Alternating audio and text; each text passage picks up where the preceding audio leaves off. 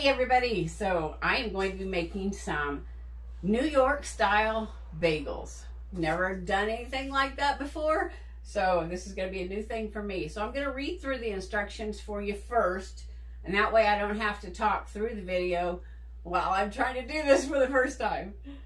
So you're going to need ingredients: 2 teaspoons of active dry yeast, 4.5 teaspoons of granulated sugar, 1 1/4 cups of warm water.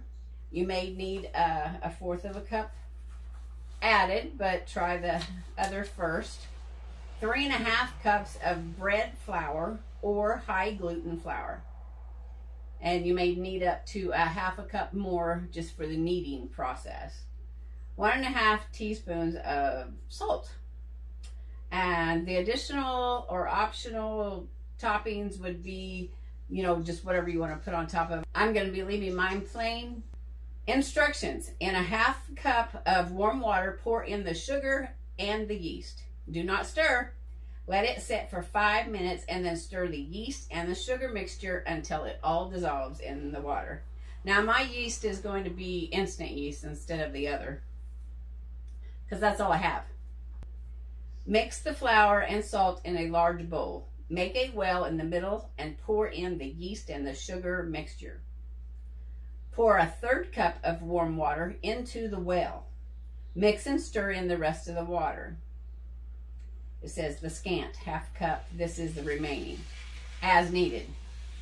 Depending on where you live, you may need to add an additional couple tablespoons or a 1/4 cup of water more. You want a moist but firm dough after you have it mixed. On a floured countertop, knead the dough for about 10 minutes until it is smooth and elastic.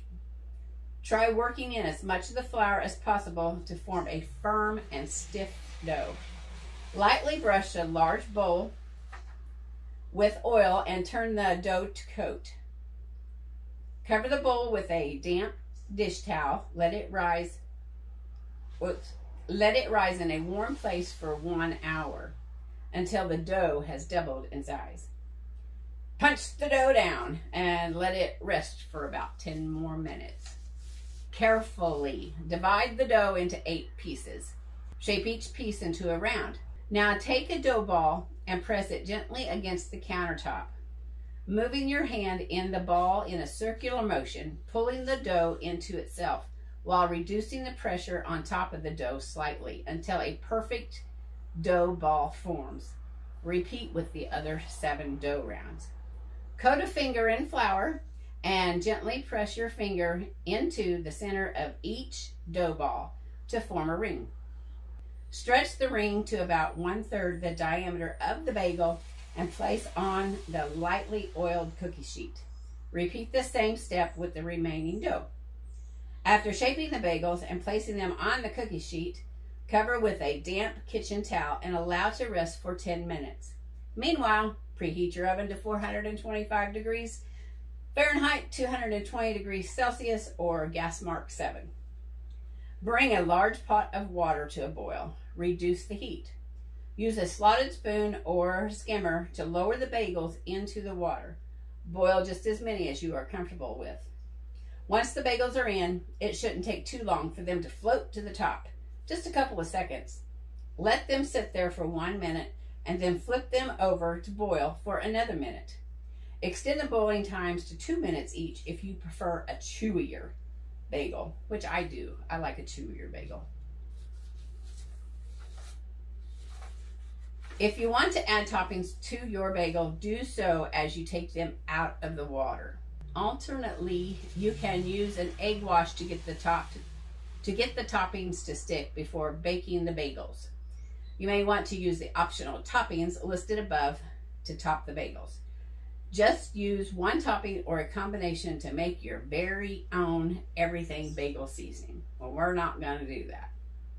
Once all your bagels are boiled, transfer them to the oiled or parchment-lined baking dish. Bake for 20 to 25 minutes until golden brown, but always check them at 20.